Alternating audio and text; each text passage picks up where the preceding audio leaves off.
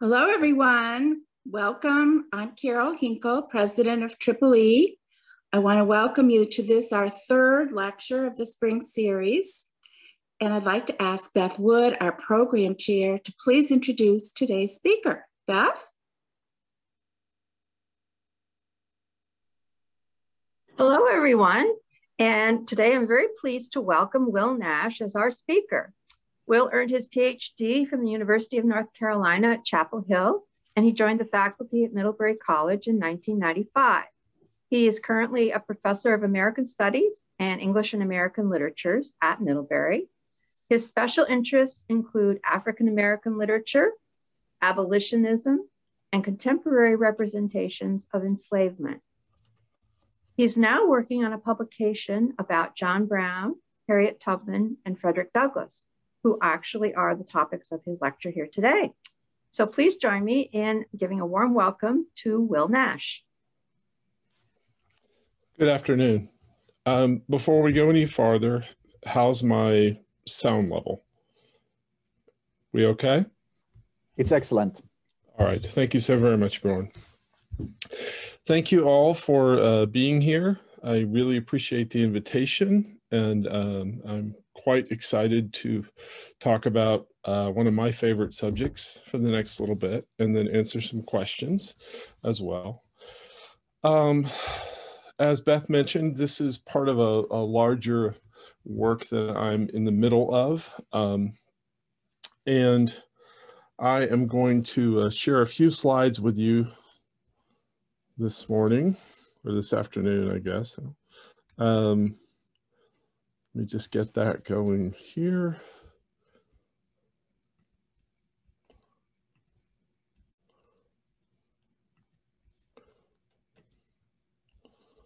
All right.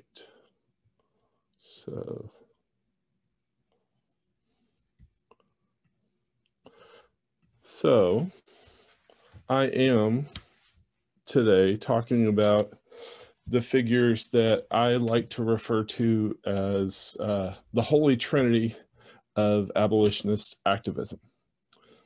Left to right here in this first slide, we have Harriet Tubman, John Brown, and Frederick Douglass. These are fairly iconic representations of the three. And although each can be studied in his or her own right, there's a particularly interesting thing about thinking of the three of them together.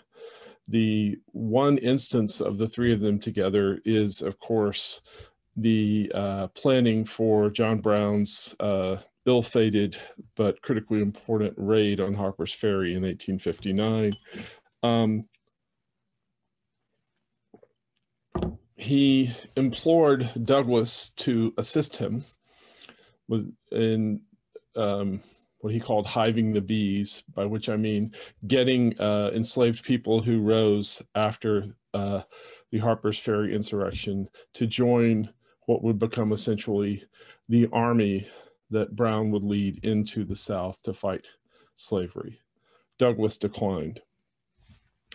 Harriet Tubman, whom Brown respected so much that he referred to her as the general, agreed to help Brown, told him that after he had set the date for the raid, that he should not change it no matter what. He was forced to change it. She was ill and was not able to be there. So while neither Tubman nor Douglass were with Brown at Harper's Ferry, they were intricately and intimately connected with him around this historical moment. The other way that they exist together in popular culture is in the recent Showtime 7-part series based on James McBride's novel, The Good Lord Bird. And you see here the representations of each figure in stills from the series. I'm really very interested in how they work in this show. And I don't want to do too much of that off the start in case people have not read the novel or seen the show, but certainly if people have particular questions or comments in the Q&A, then I'd be happy to delve into that. I will say that what I want to do for the next half hour or so is talk about these three figures individually and collectively, not so much rehearsing their histories per se as dropping into the history of how we have understood them, or put another way, how we've recreated or represented them in order to meet the needs of particular cultural moments. So ultimately then, thinking about them in these various cultural moments gets us to what are we doing with them now? All right. And here we have probably the most powerful example of the three of them in the now, although there are certainly others. So we'll get to it. All right. Now, just by way of moving forward, I do want to spend a few more minutes on who they were and how they were understood in 1859. And I would argue that in the 1859 scenario, we see each of the players in the role that we are most comfortable assigning them. Frederick Douglass as statesman. By 1859, he has already published both the 1845 narrative of the life of Frederick Douglass, an American slave, written by himself, probably the most taught of any of the narratives of formerly enslaved people in America right now, and historically too. He's also published 1855, My Bondage and My Freedom, the second of the three versions of his autobiography. And he is making a name for himself, not just as an abolitionist speaker, but also as the editor of a newspaper, traveling internationally in support of the cause of abolition. Statesman is really probably the best word to describe him. Here we have John Brown as he looked in 1859. And incidentally, this is just a weird little thing, but I find it striking. This is how we think of Brown, but really it was only in the last year or a little more than a year of his life that he had the big bushy beard. And for most of his life, he was very clean cut, clean shaven, which matters, I think, in terms of our thinking about the way that we need him to be that wild-eyed figure and that sort of Old Testament prophet-looking figure, if you will. There's probably not a better word to describe him when he is on the eve of the Harper's Ferry raid, then revolutionary. He's seeking to overthrow the troops around the federal arsenal at Harper's Ferry for the purpose of arming enslaved people and moving down into the South with the purpose of destroying slavery. So revolutionary seems to me to be a fair word. And then mystic for Harriet Tubman. It's worth thinking about the ways in which, of these three figures, she is the one about whom we know the least biographically. And the things that we do know about her that tend to get amplified are of course, her numerous exploits in terms of bringing people out of enslavement, but also in terms of her, a couple of her key attributes. She suffered a traumatic brain injury when she was early in her teens, and for the rest of her life was subject to really what seemed to be sort of narcoleptic incidents where she would just sort of nod off or drop off for brief periods of time. And then when she came awake again, very often, part of what she understood herself to have done was commune with God during those narcoleptic incidents. Certainly in terms of her effort to free the slaves and the work that she did to run the Underground Railroad trips that she ran, she saw herself as divinely inspired. So we think of her, both she and Brown were deeply religious, but his was much more grounded in the reading of the Old Testament. Hers was more grounded in a sort of direct communion with God. And it's interesting for us to think about that mysticism as part of her ethos, if you will. All right. So that's who we can see each of them as. Now, the fact of the matter is, in an hour, I can't do all three of them justice. I'm about to spend 12 weeks with students working on doing them justice. So I'm going to focus for a few minutes on Brown. And what I want to do now, by way of illustrating the broader point, is show you a few images of Brown that were created in roughly the same time, within 10 years, and think about how they portray him, and talk to you a little bit about the artists and what the politics of their representations might be. Now, my first exposure to this image, dating myself in my middle to late 50s, was on the cover of an album by the 70s prog rock band Kansas.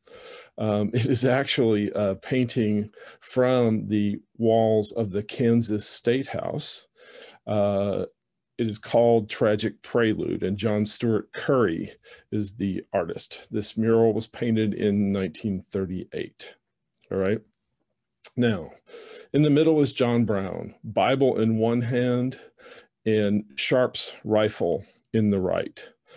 Sharp's rifle, also what some people would call a buffalo gun, a much more accurate weapon than the old muzzle-loading musket type rifles that most folks would have had.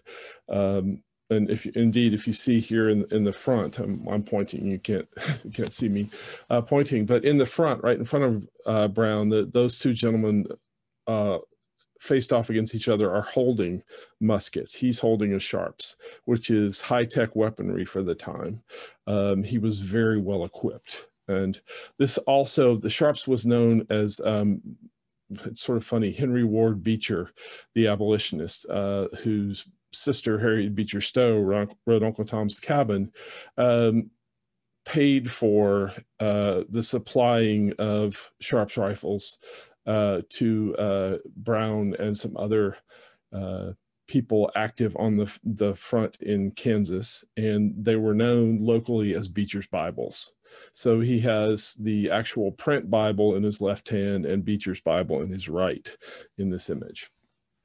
All right. Now, why Kansas State House, John Brown? In the middle of the 1850s, Kansas was contested territory between pro and anti-slavery forces. In the wake of legislation passed in 1854, we have a full-on fight for control of the state. So brutal and bloody, in fact, that Kansas in this period was known as Bleeding Kansas. And in 1855, Brown left his homestead in North Elba, New York, right across the lake from where we are in Vermont, where he incidentally he is buried, and went out to Kansas, where 5 of his sons already were. He was, at this point, deeply committed to the, I'm sorry, distracted there by a question, deeply committed to bringing the war to anti-slavery to Kansas. at Pottawatomie Creek in 1856, he and 5 followers, his sons among them, and also one of his sons-in-law, went to the homes of 3 different pro-slavery settlers, took men and boys out into the night and butchered them with broadswords. This is what was known as the Pottawatomie Massacre. And in the wake of Pottawatomie, Brown became nationally famous. All right. We see him here standing between, on the left, Union forces, and on the right, Confederate forces. But in front of the actual armies, you have on the left an anti-slavery settler, on the right, a pro-slavery settler. In the background on the right, you have a prairie fire. In the background on the left, you have a tornado. And then in the middle ground, you have settlers moving west, manifest destiny embodied there. All right. Now, this is an awful lot of Kansas history rolled into to one scene, but that Brown is the most prominent figure here speaks to his importance to the region in terms of their identity, at least as it was understood in 1938. All right. The other thing that I'm not sure if I mentioned or not, the title of this mural is Tragic Prelude. And the prelude, of course, here would be Brown as a sort of precursor to the Civil War. But that idea of it as tragic is sort of interesting when we think about where we are in 1938. In 1938, most white people in the United States are more interested in thinking about our history in terms of the rebuilding of the Union after the Civil War than they are in terms of the blood that was spilled during the Civil War, right? And so while Kansas can't really erase Brown from their history, they can position him in such a way that they see we see him in the midst of this conflict which he caused, the unnatural disaster, if you will, of the Civil War. In the background of the painting, we have this tempestuous natural disasters of the prairie fire and the tornado. And in the middle, we have hope, we have progress, we have westward movement, right? So Brown reads here as a breaker of something, if you will, which we are in the process of repairing nationally in the 1930s. All right. Now, it's worth my saying that for most of the 20th century, representations of John Brown by white artists tend more negative than positive. You have, by contrast, images like these, the left, and it's a little pixelated, I apologize, but the artist's name is Horace Pippin, Pippin, who was a self-taught, or what we call a vernacular painter, the African-American tradition. On the right, we have Charles White, another African-American artist, but with more formal training. He was for a time active in circles in Chicago, which was a very dynamic art scene and a progressive art scene in the 1930s. On the left, Pippin's canvas is called John Brown Reading His Bible. Charles White's drawing is simply called John Brown. Now, you can think about why in the late 1930s, African Americans might have seen Brown in a more positive light than Anglo or white Americans saw him, in terms of thinking about the idea of a white man willing to make sacrifice even of his own blood for the freedom of Black people, right? But in both of these images, part of what we get is some version of John Brown in repose, right? I mentioned that the wild-eyed, long beard look was there with him for only about a year and a half. Neither of these John Browns have that look. There's a way in which Charles White's John Brown is almost more Christ-like in terms of conventional depictions of Jesus from this era.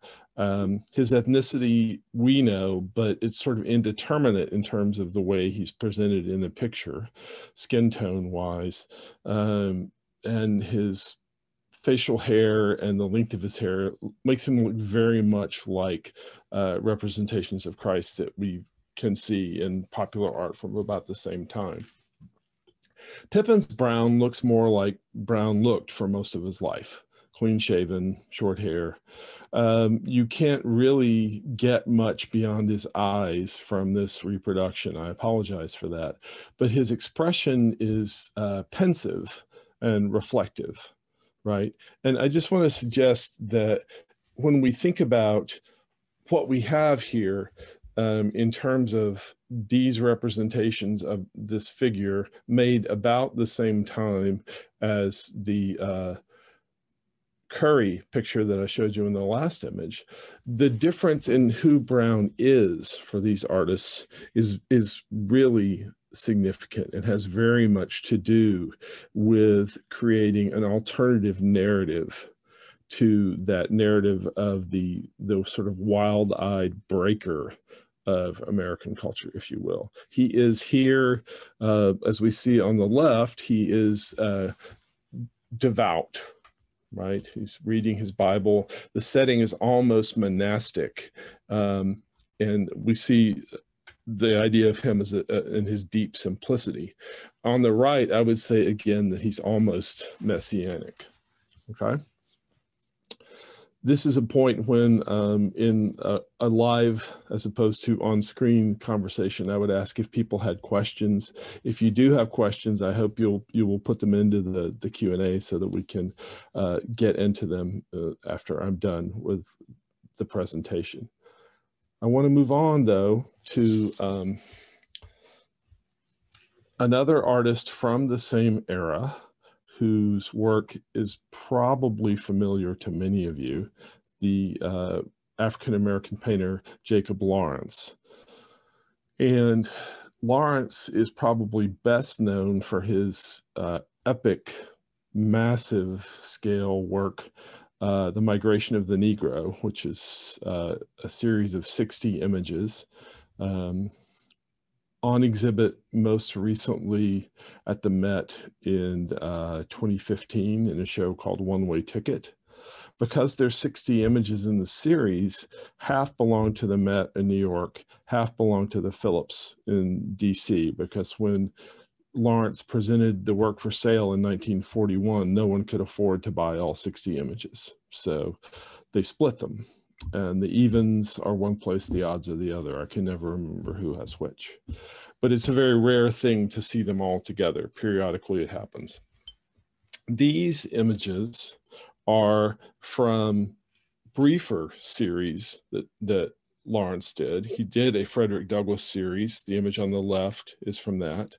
He did a John Brown series. The image in the middle is from that. He did a Harriet Tubman series. And the image on the right is from that. Okay. Now, part of what's interesting about Lawrence is that he was very interested in the narration of American and particularly African-American history through visual series.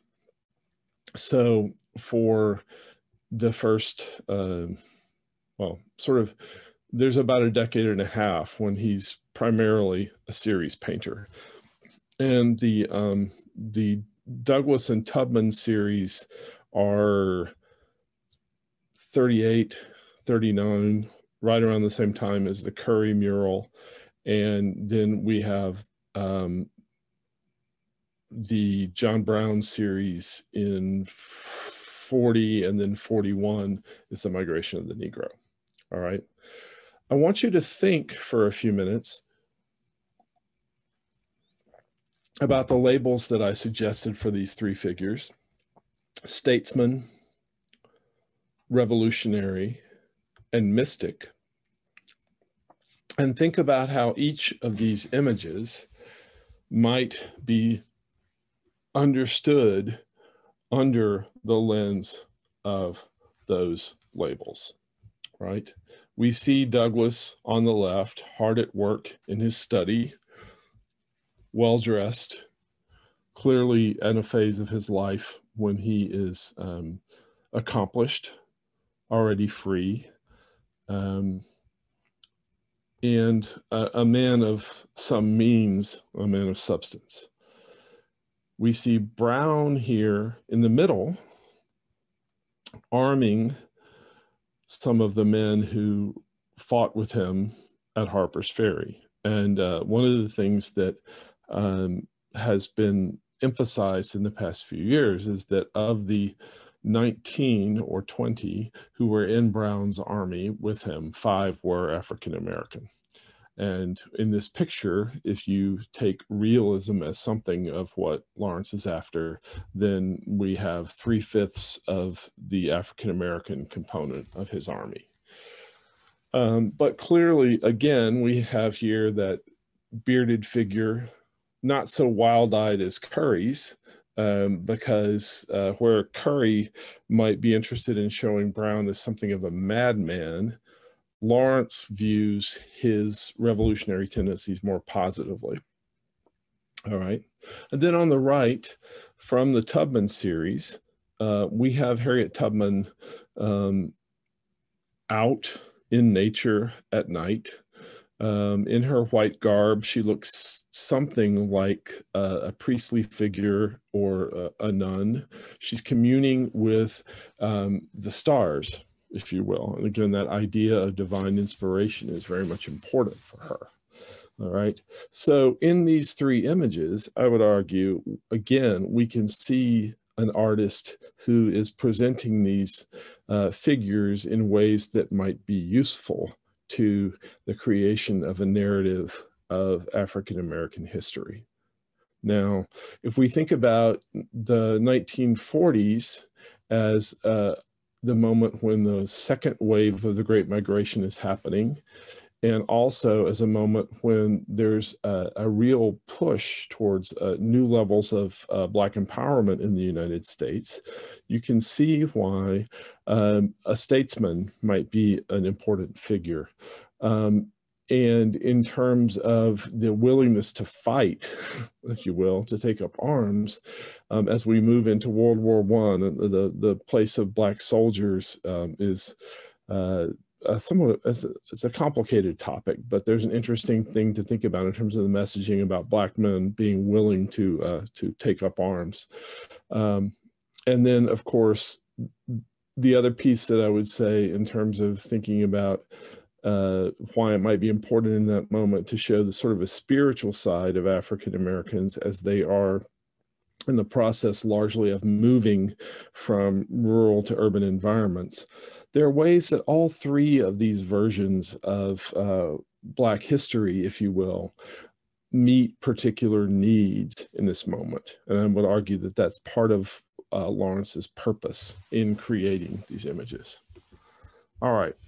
Now, in the interest of time, even though it would be possible to track this a little bit more deliberately, I'm going to make a jump forward because I do want to get to some of the pieces from the present that I think are striking.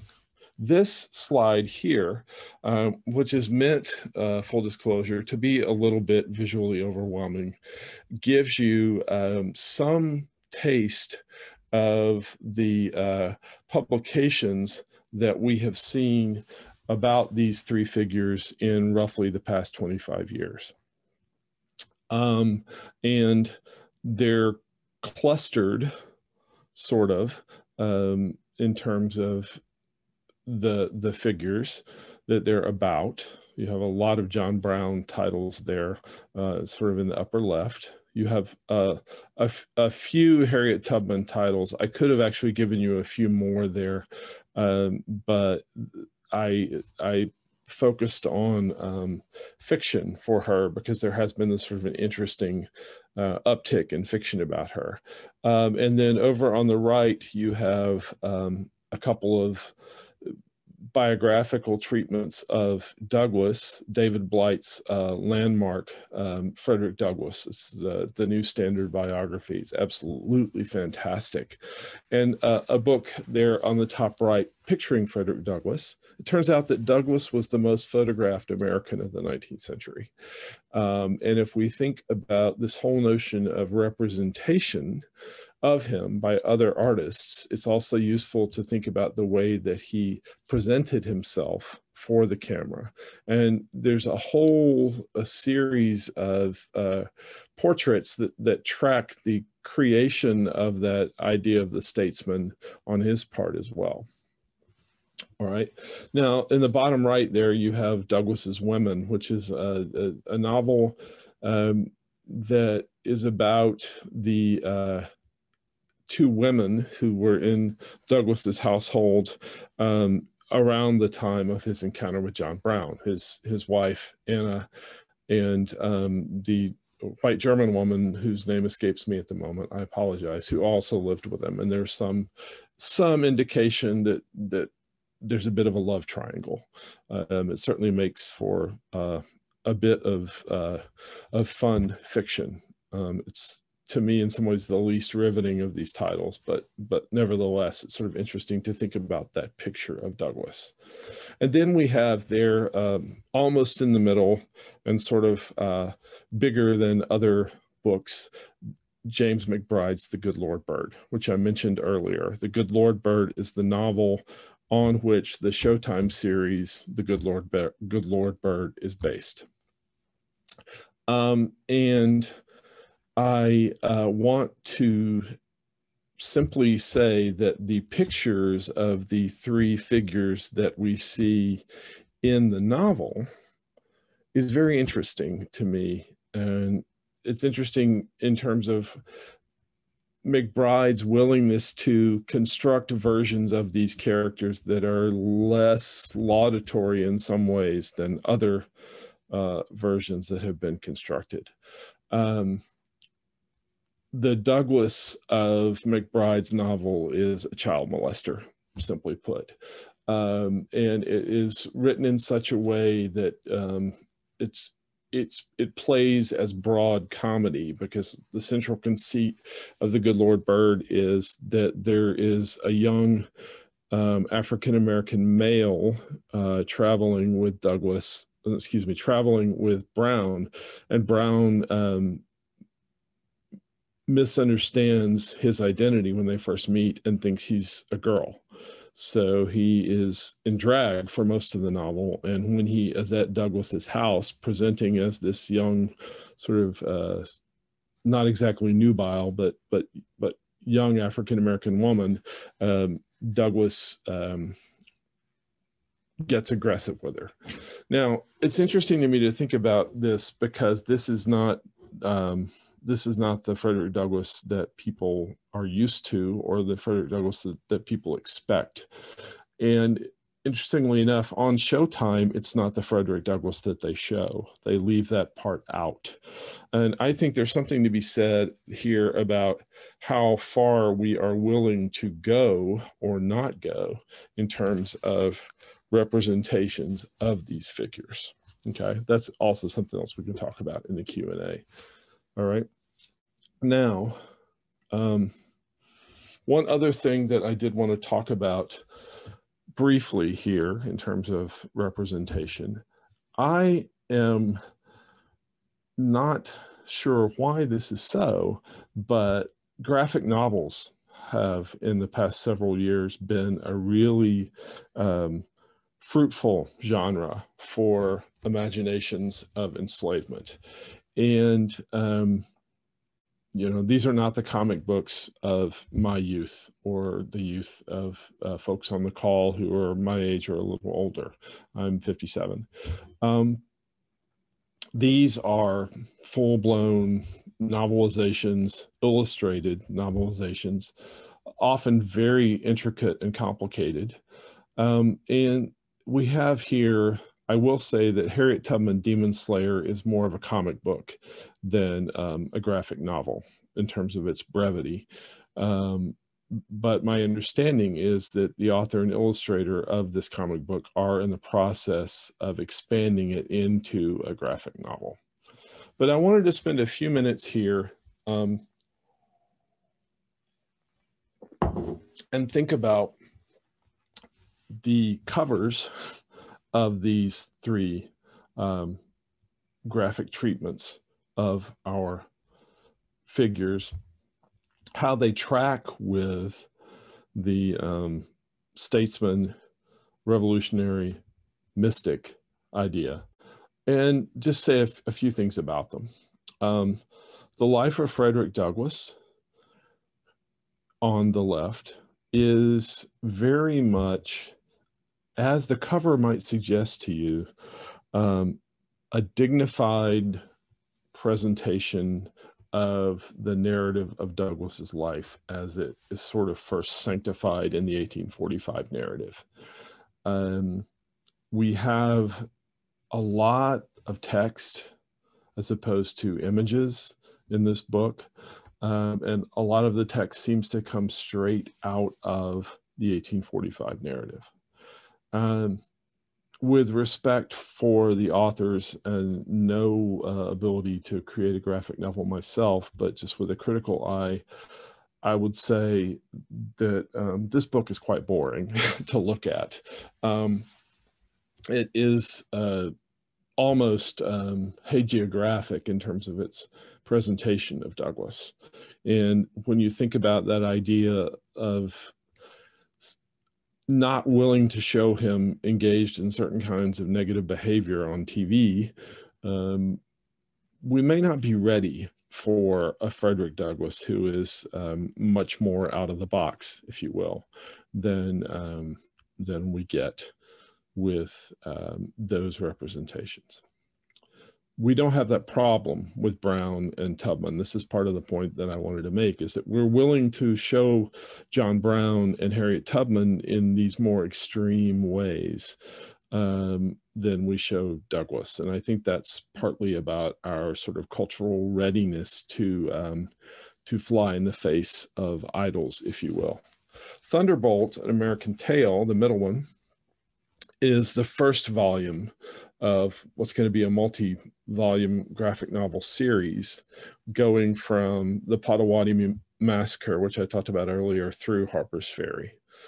You can tell from just the cover of this how very different you can expect it to be from Frederick Douglass in terms of the way the lettering works, in terms of the way that Brown is represented there.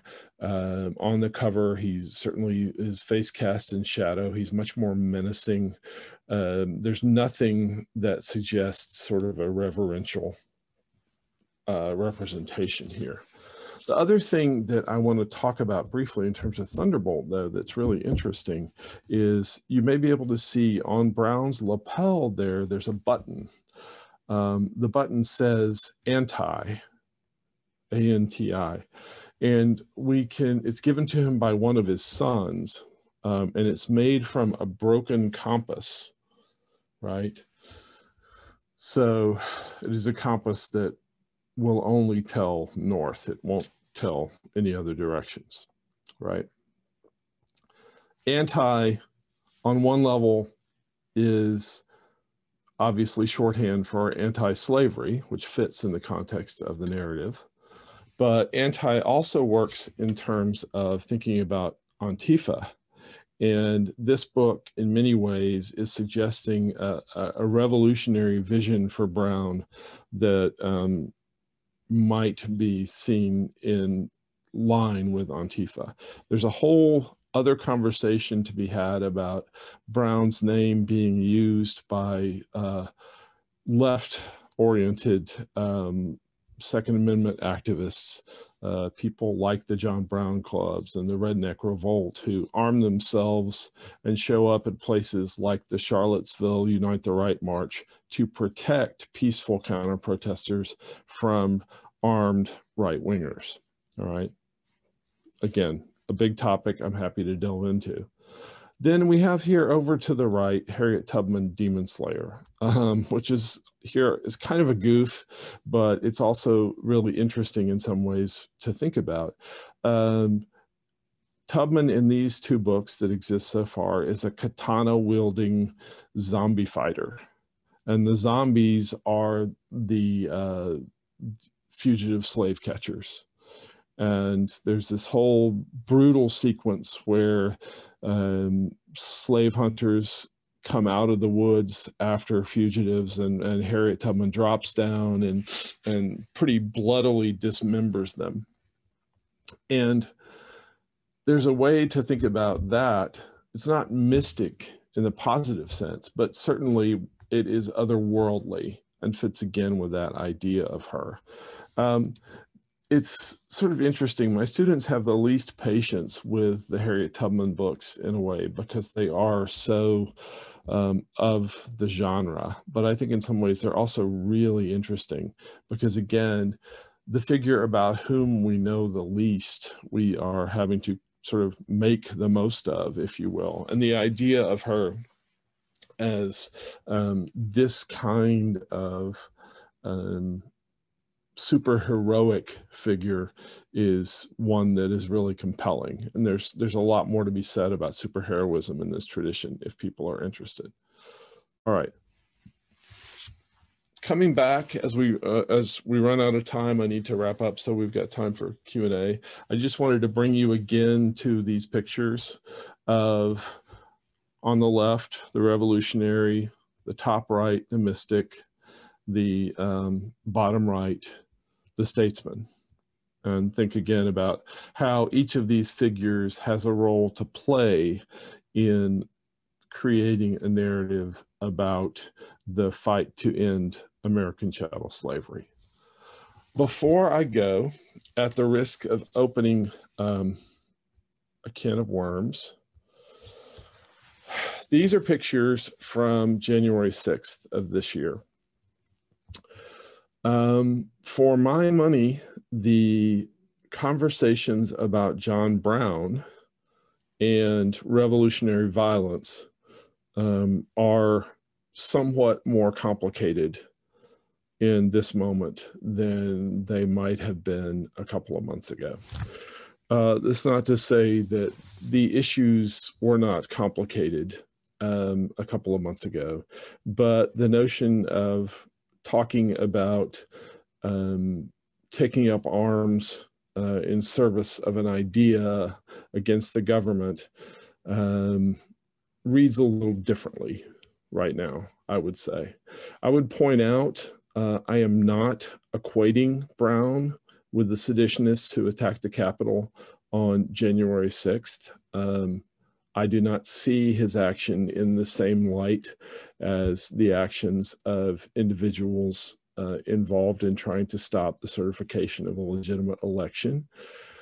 I don't think that we can understand him entirely as motivated by a desire to do violence. One of the things that's worth knowing about Brown is that the time between his capture on October 16th and his execution on December 2nd of 1859, he spent in jail in Charleston, in what is now West Virginia, writing letters about the need to abolish enslavement, talking with journalists who came to see him. And essentially in those 2 months, he effectively shifted the conversation about abolitionism with his writing. What he did with his sword, and literally he carried a sword, is important, but his pen was in fact mightier. And I don't think that there's an analogy that I can see between what we've recently been through and that holds up.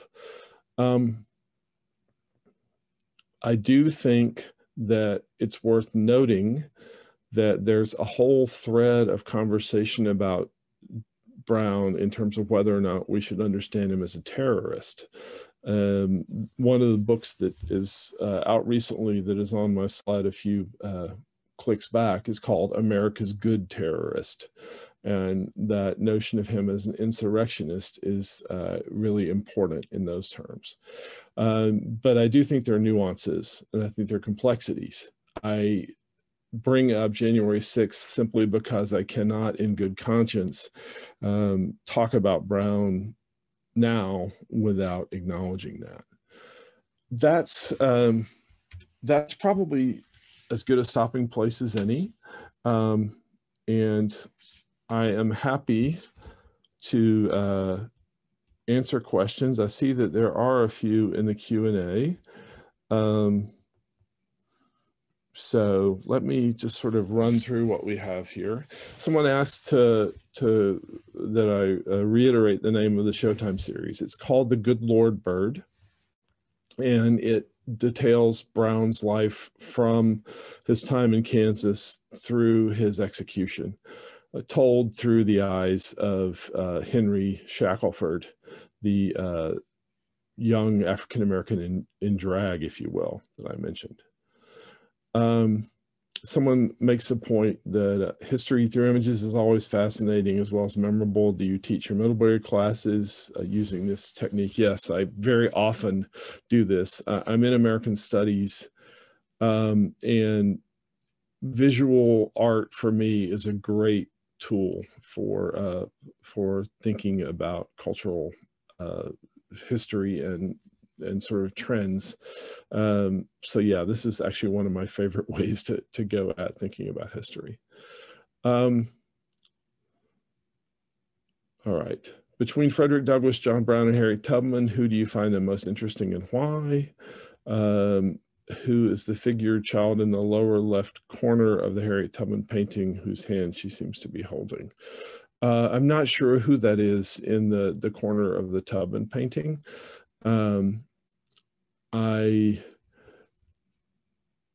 In terms of who I find most interesting, it's a good question, and I think they're each interesting in their own rights. For me right now, John Brown is certainly the person with whom I am obsessed, and this project that I'm working on now started for me when I looked around and realized that there was sort of this rush of books about Brown coming out, and it got me thinking about why it might be the case that we were interested in him again. All right. Couple of other questions here. Has the content or emphasis of my teaching of African American studies changed over time? Yes. I was originally trained to teach literature, and my first years at Middlebury, I taught mostly African American literature, which I still do, but my interest in sort of a more American studies, cultural studies approach has evolved. Students are very much interested in not just reading books. And certainly I think that in this time, that broader approach to artifacts is more appealing to them. There's another question here about Vermonters' reactions to Frederick Douglass's speaking tour in Vermont. That's a really interesting thing. In the 1840s, the American Anti-Slavery Society decided to do an event or a series of events, 100 meetings across the nation in pushing against enslavement. Douglass came, and originally actually came to Middlebury to speak. He was not well received in Middlebury. And in fact, among the people who pushed against him speaking were students at Middlebury College who referred to him in derogatory terms as a criminal. He was invited to leave Middlebury, I'll put it in those terms, and went up the road to Ferrisburgh, where the Robinson family lived at Rokeby, an interesting and important site in Vermont history around abolitionism. And Douglas gave his speech there. There's a church on Route 7 as you're coming from Middlebury towards Burlington. It's on the right, and there's a marker there indicating where Douglas stood when he gave his speech. He was very well received in Ferrisburg, and we commemorate that spot, and there's no marker in Middlebury to his having spoken down here. I think that has everything to do with how well he went over in Ferrisburg. Someone in the chat notes that Douglas made a point of being photographed numerous times as if to preserve his place in American history. Do I want to speculate as to why? Well, certainly, I think he had a strong sense of what he was doing. Certainly the technology of photography was fairly new. So it makes sense for him to have been interested in it. But I think the idea of him preserving his place in American history has something to do with him understanding what he was in the process of accomplishing. And there's not much more about it I can say. Ottilie Assing is the name of the German woman in the Douglas's house. And thank you very much to the person who put that in the chat for me. Someone here asks about accuracy in these books. I would say that, well, my favorite biography of John Brown is David Reynolds' John Brown, Abolitionist. I think it's just tremendous, very thoughtful, gives you both the historical record and some reflection on how Brown was presented. So that would be my choice there.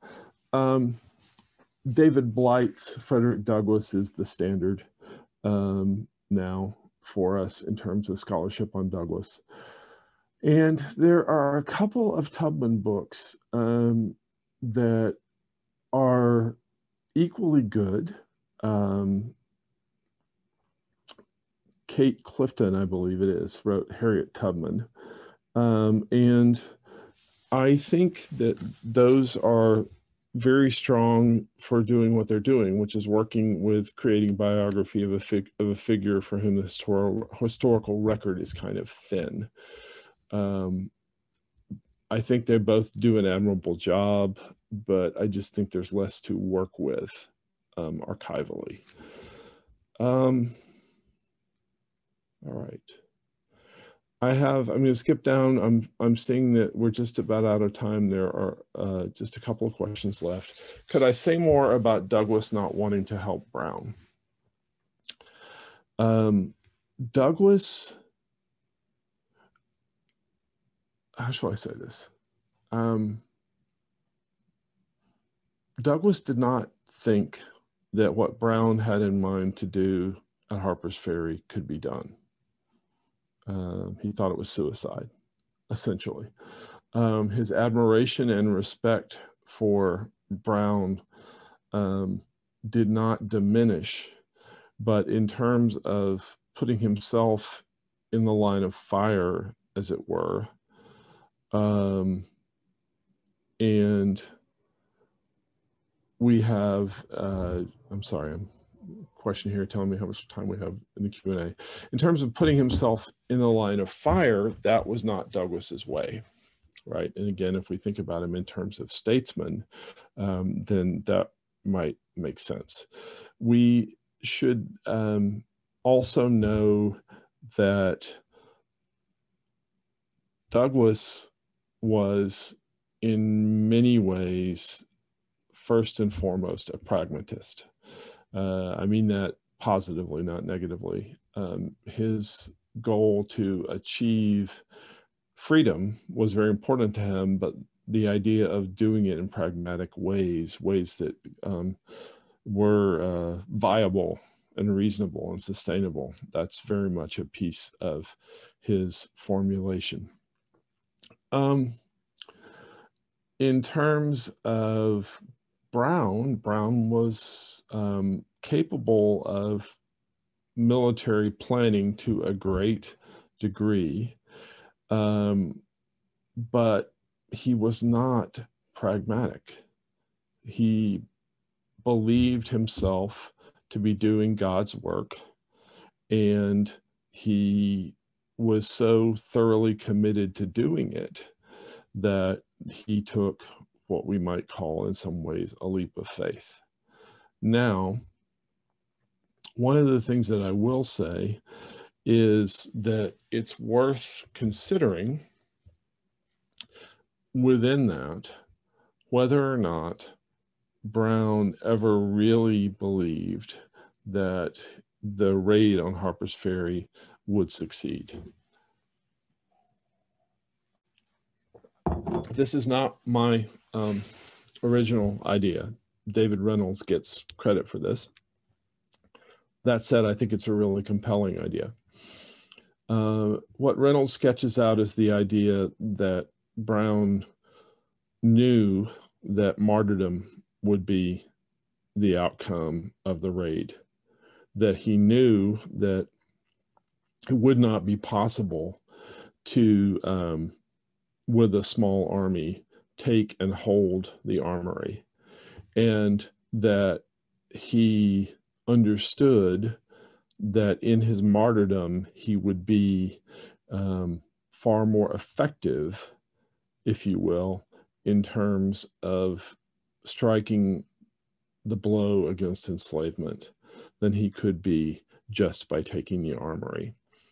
If you take that notion, then it sort of complicates the idea of him as not being pragmatic, because we could say that in fact he is pragmatic.